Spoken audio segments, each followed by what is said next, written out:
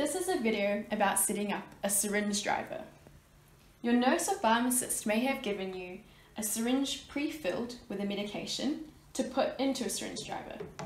The purpose of this video is to teach you how to put the syringe into the driver or to start the driver and attach it to the subcutaneous line in your patient or loved one.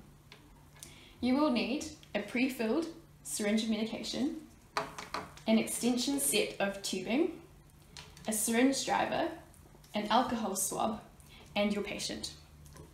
First, wash your hands for at least 20 seconds and dry them thoroughly. Locate your subcut line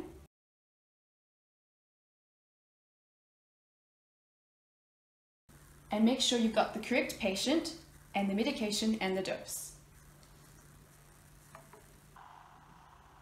If your medication is correct, attach the tubing to the syringe. We'd like to use this end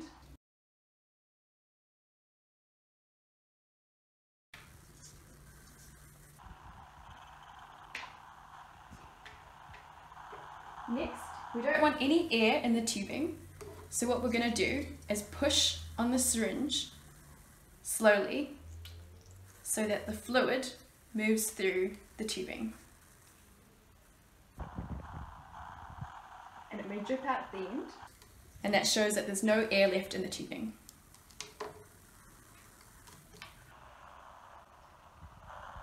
Put the syringe down in a clean place and then prepare your syringe driver. The first thing we want to do is make sure that this lever at the top is out of the way. And how we do that is we pull it all the way to the top and twist it away. Then we can switch the syringe driver on using this button here. It will make some sounds as this moves.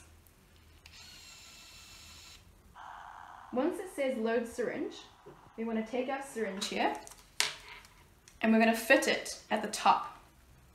There are 2 points we want to connect.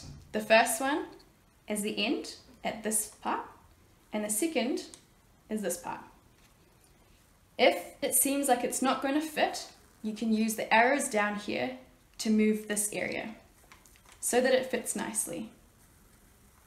So we may take a few tries, but as long as it clicks and is secure, and you can line up to make sure that it's in the center, looking at it from above.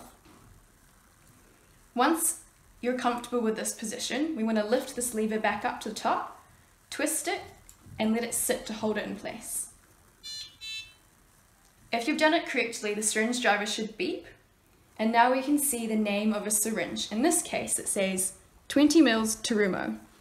At this point, we'd like you to check and see if you can see the words Terumo, and we can here. This means it's the correct syringe for the correct setup. If you find that they don't match, ring the hospice to check. Now that you've got that in place and you're happy with the name of the syringe, we can press the green play button.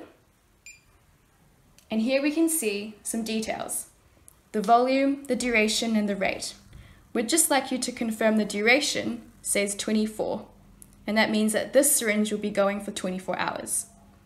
Once that's in place, we'd like you to press the green button again to start the infusion. We can say yes. Now that this is starting, we can connect the tubing to the patient. What we'd like to do is hold the end of the subcutaneous line and open up an alcohol swab to clean the area. You can rub firmly for a couple of seconds and leave it to dry. While this is in the air and safe from any bugs, we want you to take the end of the other side of the tubing and also clean this.